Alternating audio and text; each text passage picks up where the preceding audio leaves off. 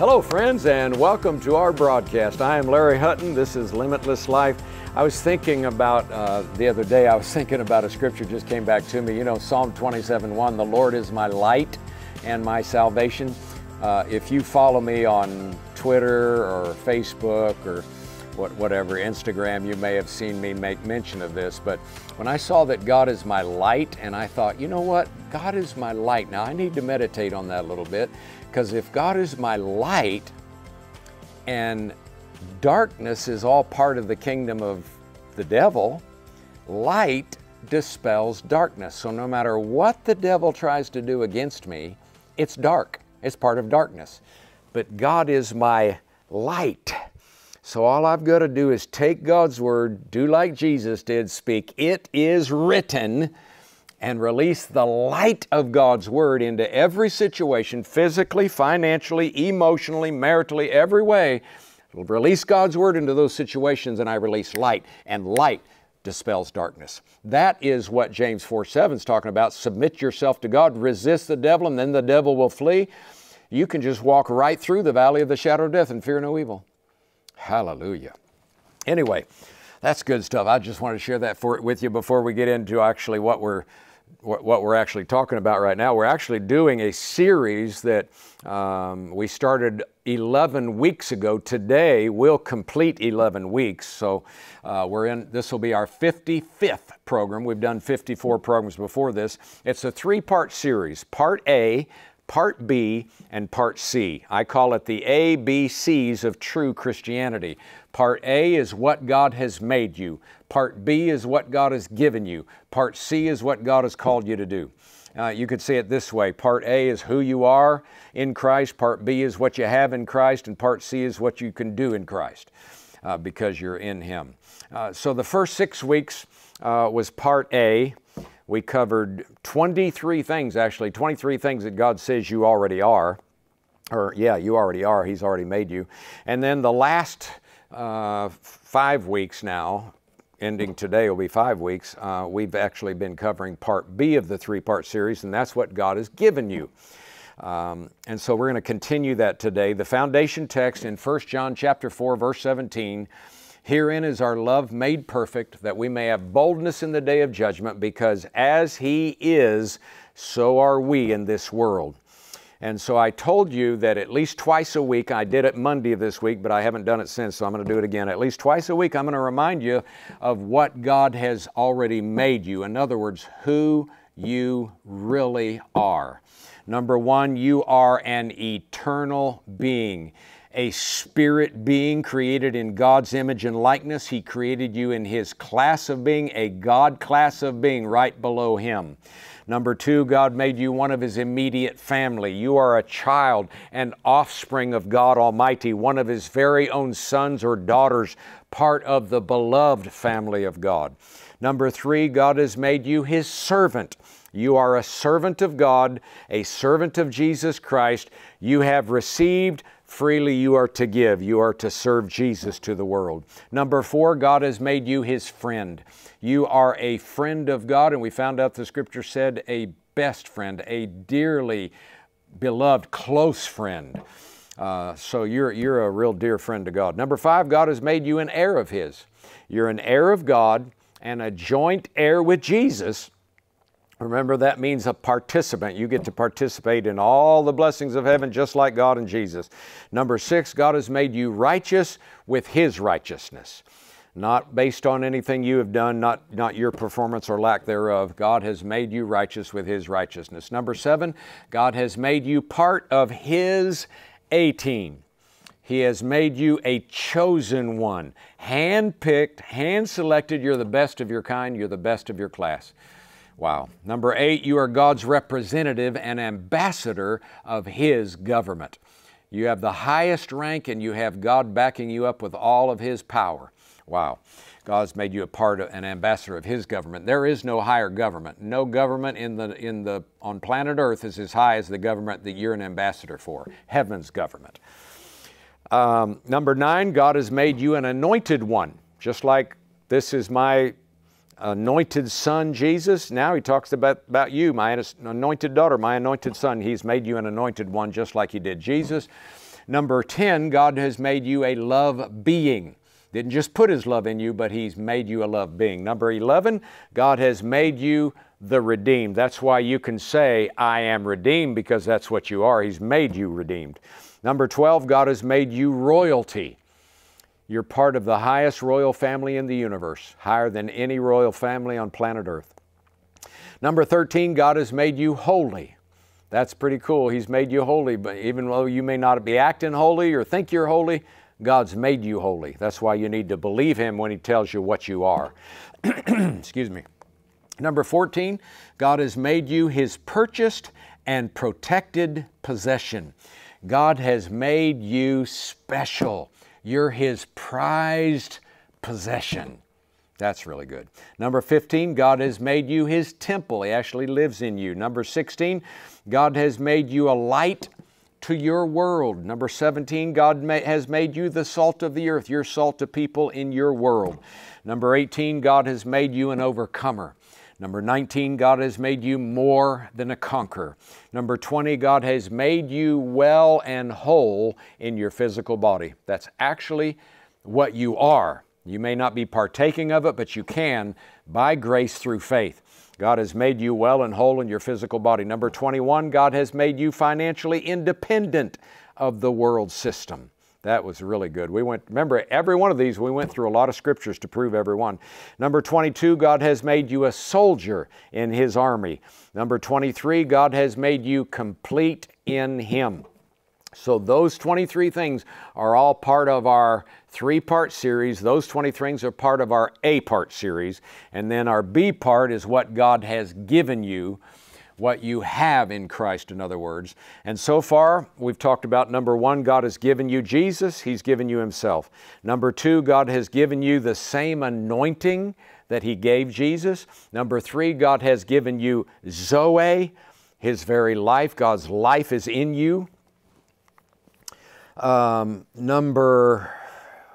boy, these are so good. I'd like to just dwell more of them, but we've got to keep moving. So I've already told you we got about 40 or 50 parts on this, just this second part of the ABC series.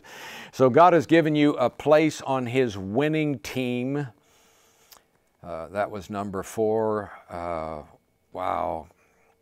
God has given you, well, let me stop there. God has given you a place on His winning team. Actually, He gave you the team, we found out, and God put Himself on the team, but He said your spot on that team, just like, you know, pretend a baseball team and you become the shortstop or second place, and then somebody comes along that's better than you and they take your place. God says, no, on this team that He's put you on and He's given you the team, you're irreplaceable. I love that. And then number 5, God has given you His love. Number 6, God has given you the Holy Spirit. Number 7, God has given you His weapons and His armor. And that's the actual one that we were discussing last program. So let's go back to 2 Corinthians chapter 10, verses 4 and 5. We found out our warfare isn't up in the heavens and up in high places, and you know, you need to understand Ephesians. We'll be getting into that in more detail, but 2 Corinthians 10, 4 and 5 shows us where the warfare is. Remember, we found out this warfare is a metaphor. He's not talking about literal warfare here. He's talking about a metaphor of the warfare. We found out it's in the mind, in your thinking. That's where the warfare is in life if you want to overcome.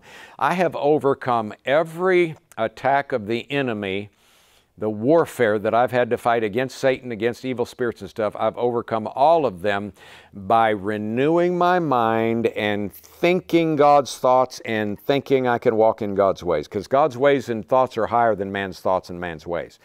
But God's Word is what brings man's ways into us and into our thinking, and God's thoughts into our thinking, so that we can overcome. So look at 2 Corinthians 10, 4 and 5. The weapons of our warfare are not carnal.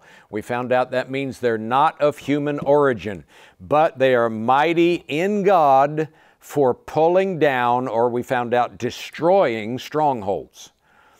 Casting down, verse 5 says, casting down imaginations, King James says, the New King James, arguments. Casting down arguments and every high thing that exalts itself against the knowledge of God. bringing into bringing every thought into captivity to the obedience of Christ. So these arguments, these imaginations are all part of the mind. The devil wants to try and get the arguments and the mind thinking wrong, so we're arguing against God instead of against the devil. And he wants us imagining wrong things instead of imagining the good things. We should be imagining ourselves healthy in our bodies. We ought to be imagining ourselves debt-free and plenty of money to give away. We should be imagining ourselves always living in peace and joy through every storm. Just like Jesus, I'll lay my head on a pillow and take a nap while I'm in the storm. That's how we should imagine ourselves that way, because that's what the Word says. Remember, this word imagination means reasoning, it means imagination, it means thought. And then Thayers, we saw, meant a judgment and a decision. So it leads to making judgments, passing judgments, and making decisions, these reasonings, these imaginations, these thoughts. And so we found out the brain, the battleground, the battlefield, the place of the warfare is our thought realm, is our thinking, our intellect, our minds. Verse 4 says, though, that we use what kind of weapons? Not natural, supernatural. These are God weapons. In fact, I was looking at this Greek word weapons, and I saw it used in some other places, but in a couple of the other places, it wasn't translated weapons. It was translated armor. So the armor of our warfare and the weapons, you can translate it both ways. Like, for example, if you're taking notes, I'm not going to turn there, but if you want to write it down, Romans 13:12 says, put on the armor of light. That word armor is the same word here that we're seeing, the weapons of our warfare. So if the weapons of our warfare can be translated weapons, then when you go to Romans 13:12 and it says put on the armor of light, then you could say put on the weapons of light. Isn't that good? And then also in 2 Corinthians 6:7, the armor, it talks about the armor of righteousness. That's the same word we're looking at here as weapons, the weapons of our warfare. So when I thought about that, I thought, so righteousness is armor, breastplate of righteousness, but guess what? It's also the weapon of righteousness. Ooh, man, I can use righteousness, boy, against the devil. Man, this is cool. So we're talking about this seventh thing on our list of what God has given you. He has given you supernatural weapons and supernatural armor. Our weapons, our armor, are not of human origin. They are not natural. They are supernatural. They are eternal. They are God weapons. They are God armor. They are God's Word, God's faith, God's Spirit. Those are all part of our weapons to bring thoughts and imaginations captive. Therefore, we use God's Word spoken out of our mouths to replace wrong thoughts. We bring those thoughts into captivity. Notice bringing every thought into captivity to the obedience of Christ. That word obedience in the Greek means submission. So if the devil's trying to get me to think wrong, I call it stinking thinking. If he's trying to get me to think wrong, I am going to take the word and I'm going to cause that word to submit. You submit. You bow your knee. Get out of my thinking. You know, submission, when you see this word, bringing every thought into captivity to the obedience, and it means submission. When I see that, I think about the verses that say every tongue, or every knee shall bow and every tongue shall confess. Every knee shall bow. That's submission, praise God. And that's the kind of submission it's talking about you and I are supposed to take over thoughts that don't line up with Jesus and with the Word of God. So we are to use the spoken Word of God to make our thoughts and make our imaginations line up with what? You say the Word, but I'm going to say it this way, with Jesus. Because Jesus and the Word are one. What did Jesus do when the devil tried to get Jesus to imagine himself being thrown off the pinnacle of the temple? Remember when he tempted him on that one? Throw yourself off the pinnacle of the temple. And, you know, God will give His angels charge over you, so nothing's going to happen. Just go ahead and throw you. So when those imagination, when that thought come, what did Jesus say? It is written. What did He do? He spoke the Word of God. And it's worth noting here that the devil even used Scripture to try and get Jesus to imagine or to think wrong in order to act wrong. That shows us that if we're not on our guard, then the devil can use Scripture, and then we can use Scripture not rightly divided, because obviously when the devil quoted the Scripture, it wasn't being rightly divided. So if we're not on our guard, then we can use Scripture against ourselves that will actually build strongholds, castles. Remember, this word strongholds means castles or fortified walls. So we can get these castles, these fortified walls, these wrong ways of thinking in our minds that will keep us from working or operating in the blessings of God. If we don't understand Scripture, in other words, Satan will use Scripture against us. He obviously tried to against Jesus, not knowing if Jesus would, well, this is a Scripture, so Jesus is the Word. Surely He'll obey the Scripture. He was trying to get Jesus to imagine doing wrong. So that tells me something. If Scripture is causing you, because I've heard people say this, so listen to what I'm about to say.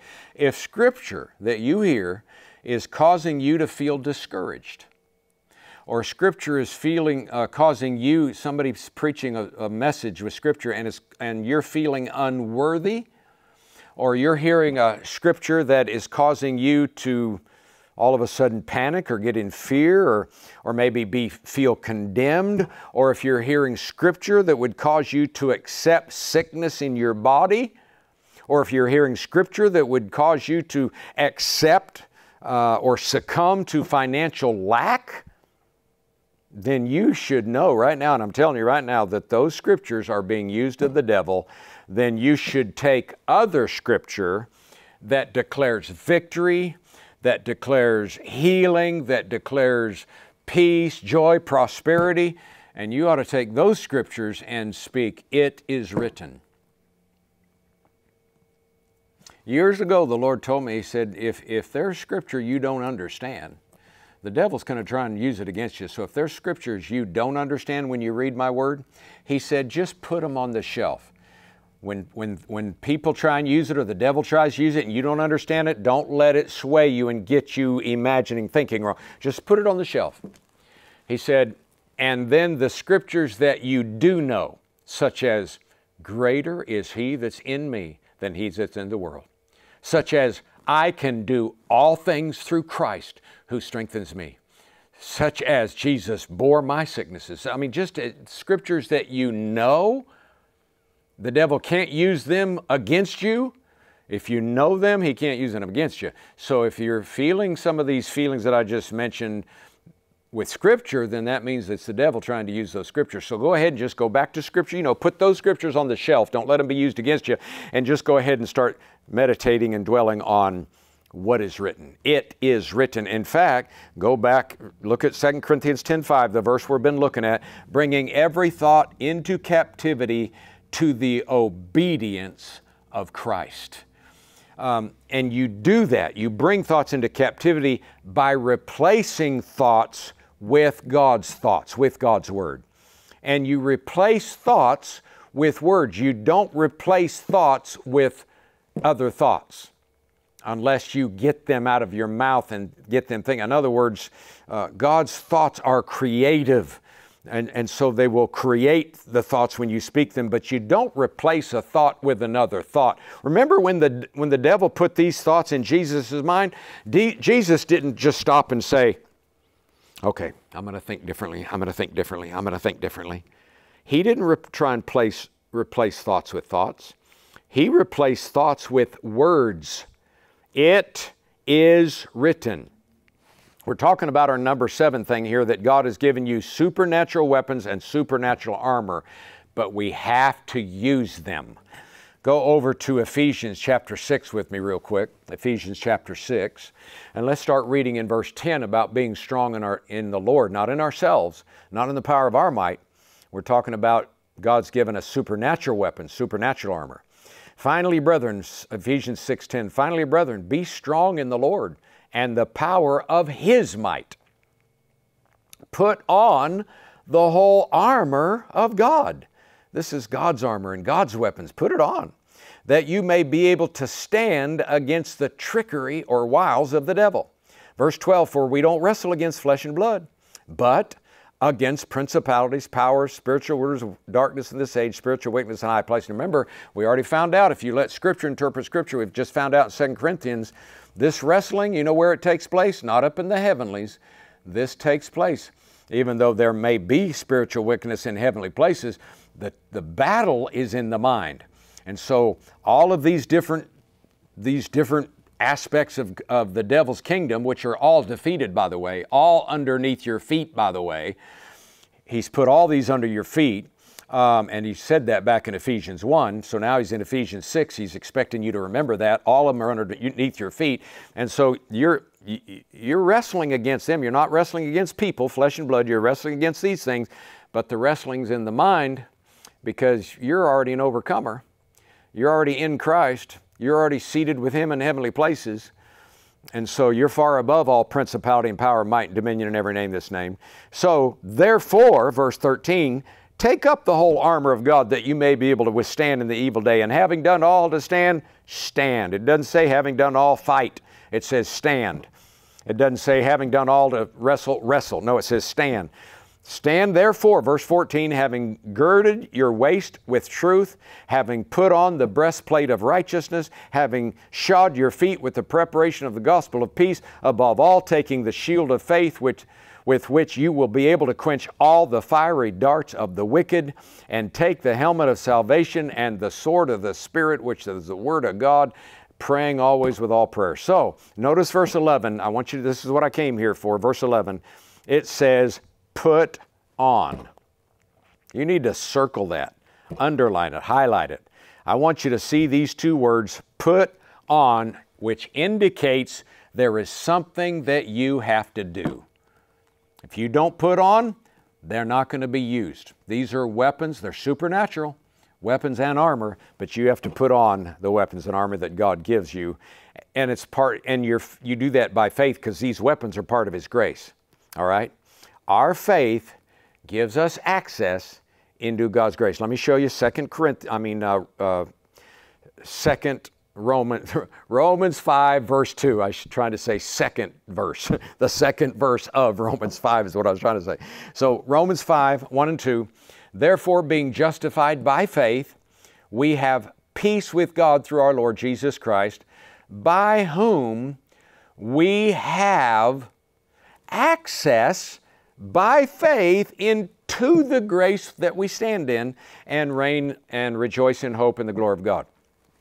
So we got saved by His grace, and that, according to this, put us in His grace. Remember, that word grace also means favor. So I am in God, I have God's favor, I'm in God's favor, I'm in God's grace, and I'm standing, this verse says, I'm standing in that favor and standing in that grace. Wow. Now our faith that God has given each of us gives us access. That word access means admission. I remember going into a buffet restaurant. If you've been into a buffet restaurant, you can relate to this. I went into this buffet restaurant. Man, had all of the food, all of the starter foods, you know, that you would call soups and salads, and then all of the regular, you would call regular menus, all the meats and the vegetables and all the different stuff, and then the condiment bar, and then the dessert bar. If you're into dessert, you'd go. And I'm telling you, when you paid your admission, you had access to everything. That's what this word means right here, that God gives you access. He is letting you know you have now gotten the golden ticket, the golden buzzer was pushed, man, you gotten the golden tickets, you're on your way to all of God's blessings. They all belong to you now. You're not having to go to Hollywood. You're going to Jesus wood, man. Jesus got on a piece of wood and put you access into all of heaven. And now you have access, you have admission to the buffet restaurant of heaven. But we have to use our faith. We have to use the armor and the weapons that God has given us freely by His grace. And that is how you do what this verse says, put on or use the weapons that God's armor has given you. And we're going to discuss these pieces of armor here in Ephesians a whole lot more in a whole lot more detail later on in this series. So we'll pick this back up next program. But we're out of time again, as usual. We're always running out of time. So thank you for joining us. Man, what God has given you, what He's made you, what He's given you, and what you can do is the three-part series. We're still in part B of the series right now. ABCs of True Christianity. I love it. I'm sure you're enjoying it. Make sure you please share it with others. Please share as much as you can on social media these messages. They'll change people's lives. Till next time, we love you, call you blessed, have a Jesus-filled day. If you would like to schedule Larry Hutton to speak at your church, event, or conference, go to larryhutton.org and choose Contact Us from the menu bar, or call 1-888-887-WORD. Do you know yourself, who you really are? Not the natural carnal person that the world says you are, but the saved, Word-filled, Holy Spirit-empowered believer that you really are in the eyes of God. At times, each of us has struggled with our identity, ability, and purpose in our lives as believers. But God's Word is filled with His descriptions of who you really are in Him.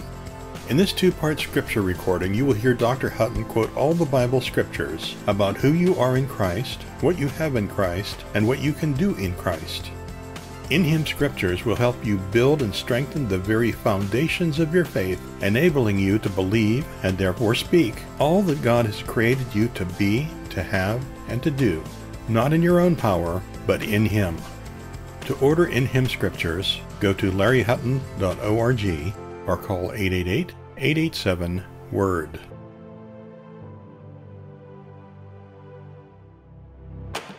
Join us again for Limitless Life with Dr. Larry Hutton, where you'll get practical teaching from God's Word that you can apply to your everyday life.